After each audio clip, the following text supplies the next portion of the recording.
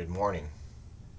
This will be an introduction to using the field command, not inside a table at this point, but with the goal of eventually linking out some data from the textual database that really is underneath AutoCAD to an engine like Google Docs spreadsheets or Microsoft Office spreadsheets or Numbers in Apple, whatever you may have at your disposal. So I'm going to just draft up a 100-foot tower here, put it on the layer object.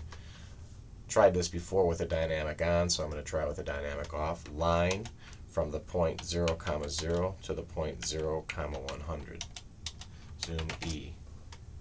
Now you see nothing's there, which means I had actually done it correct before, but why is nothing there? Because I have my layers not turned on. So once again, remembering quite often, immediately if you have problems, is to thaw and turn everything on. I'm going to erase out the box that is kind of left over, and for now I'm going to go ahead and make a new layer. Type LA for layer or minus LA. I'm going to make a new one, and I'm going to be calling force a force. Okay, and I'll go ahead and give that a color of cyan, and I will set it current. Like many things, if this is set up earlier in the standard way, it becomes a lot easier. So I have done that. I've set my layer current. I can close that out, and I'm just going to arbitrarily right now draw a force that is a cable, so it's going to be pulling from there, and we'll talk about the rule of transmissibility later. I'm going to draft from the endpoint there, and that is, I'm going to have that pulling there down in that direction. And for now, since there is not a good line terminator command in AutoCAD, I'm just going to do a little line. I'm going to do a little circle. This would be a good use of a block, a little circle on the end there so we can remember where it is. Okay, so that's the force. And if we have to remember that the force is emanating from there, or it is applied right there, and we're interested in now the moment from at the base, at the base of the structure. What is the moment that is applied by that force? And if you remember about the definition of moment, it's many things. Force times orthogonal distance. So one thing we might be interested in is, drawing I'll put it on the center line now, a line from the end of this perpendicular to that, and it would be this force times that distance would be the one definition of the moment, and that's a good one. You could actually break this force right here into two components, one going this way and one going down. The one going down has no moment arm because it goes through our point of rotation, and the one going over has a moment arm equal to the y value of this structure, or 100. But we want to get good at using the pure math since we're going to be using these computational engines. And so what I'm going to do now is I'm going to make a new layer, call it radial vector, or the radial vector. So I'm going to go ahead and say this time minus LA, N for new, radial underscore vector, C for color, yellow, radial underscore vector. And I did the same thing, just so you know. Now if I say LA for layer, there's a layer here called radial vector. I'll make it current. And essentially the radial vector is the same as this object, but I'm going to go ahead and draft it anyway. Line from the end of this to the point of application of the force, the tail basically. And so now I'm going to go ahead and freeze up a couple of layers. I'm just going to leave around what is in fact the radial arm and the force vector. So I'm going to go ahead and remember that we can go ahead and freeze that layer. And unfortunately I can't freeze the one underneath, but I can say LA for layer, go to object and freeze that one as well.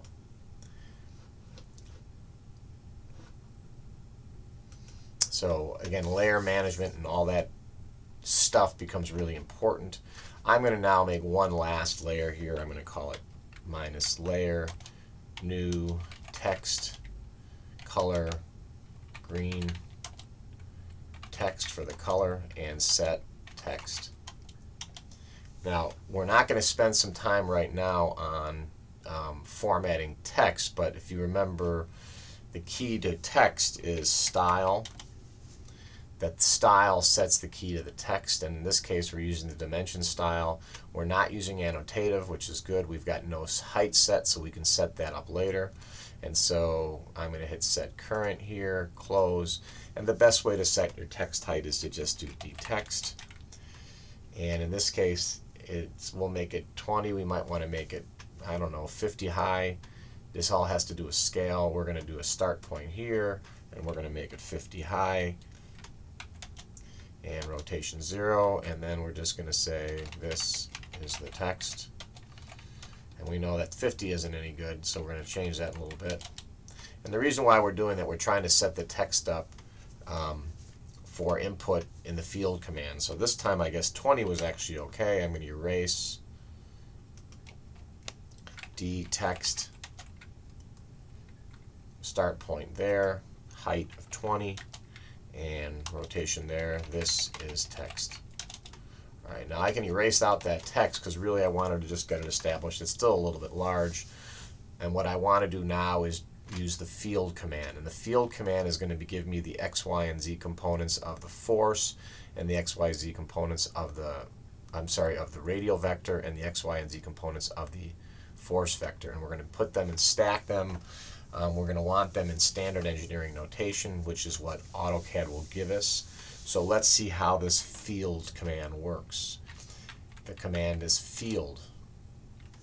Usually you're doing it for an object. You select the object type, and it's going to vary greatly.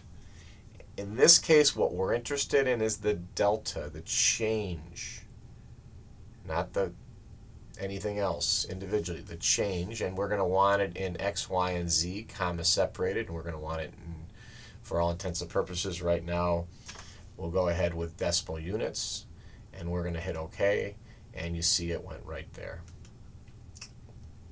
We'd want to label that, and the I, J, and K are actually implied. This is the radial vector. And now if we do the field, F-I-E-L-D, once again for an object, this time for the force vector, and you're going to need to remember what scale you've drafted these things at. There will be times that you're going to want to draft things not at 1:1, but at 1:10 or 1:100, just so you can visually appreciate and do the work in AutoCAD, which becomes, for many of you, soon your preferred engineering, simple problem-solving engine. Once again, delta. Okay, and you see now we have the force vector right here. Why do all this? Here's why. If we wanted to get the basic dot product, we could multiply these two together and these two together and these two together. If we want to do the cross product, we could stack up I, J, and K. We could do the calculation in a spreadsheet quite easily, quite nicely in our calculators. Very straightforward for this force. But then let's say the force changed. Just by typing a regen, this changed.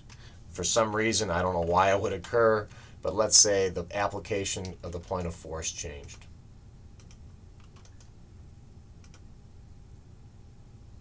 Well, I'm going to make it to the midpoint.